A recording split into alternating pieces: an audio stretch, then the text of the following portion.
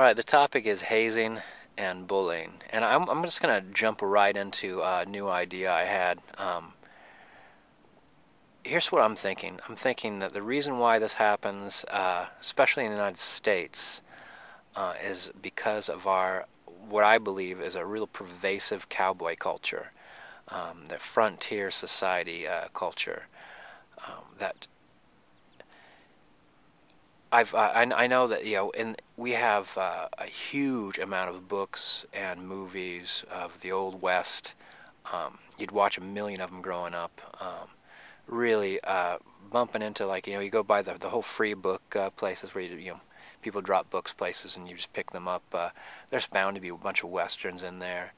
I remember Star Trek being pitched as a wagon train to the stars. Like, even a sci-fi was like, placed in the cowboy genre because it'll be popular because we're gonna make it kind of like cowboyish. And then Firefly was hugely popular, and that was definitely cowboys in space. Um, so we have all these myths and legends and historical facts as well um, that you get kind of like steeped in, and then there's no way. I think for many of us, there's no way to really avoid it and have that affect us. Um, I often wonder, like, you'd see someone acting like a villain, and I'm like, well, haven't you seen enough cowboy movies?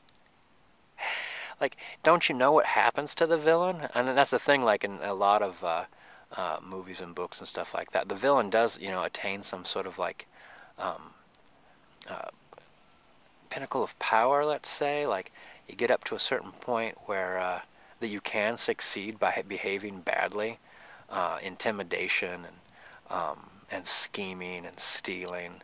Um, that's it, but as far as a foundation goes, that's always going to be a wobbly, insubstantial foundation, and those people are always going to be full of fear and struggling to maintain their grip.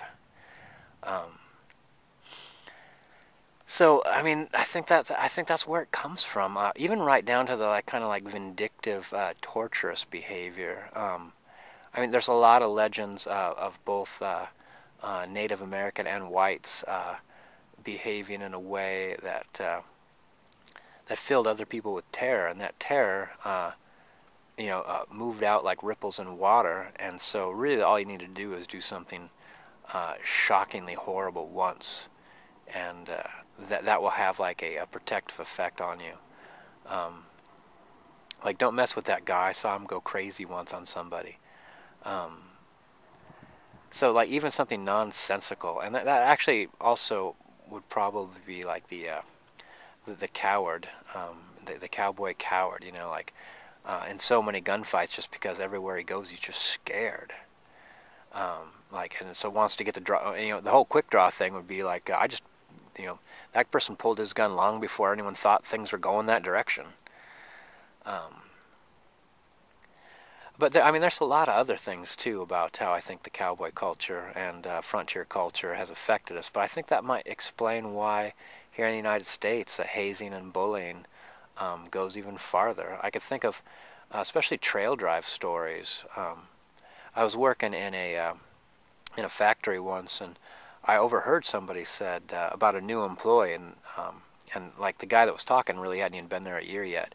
And he was like, "Well, I knew to keep my mouth shut for 6 months." And I remember that reminded me of, like, trail stories of when new people would get on the cattle drive, and if they talked a lot, they would have to ride sweep. They'd ride behind the herd and make sure there weren't any stragglers or cows darting off in side canyons. And what that would mean, though, was, like, not only are they farther away from everybody else, but they'd be choked with dust all day long. They have to wear a bandana across their mouth, as a way to keep them quiet.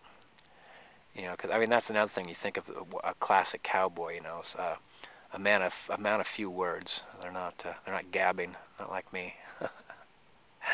So, yeah, trust me though. Actually, I spend most of the day being quiet. So I wanted to put that out there for consideration, and if you think it's worth further discussion, I think that I could see a lot of different things in our culture that seems to me to be spawned directly from um, the cowboy culture, the frontier culture, the fur trapper, the miner, the explorer. So I'm gonna throw that out there. See what happens. All right, guys. I'll see you in the tubes.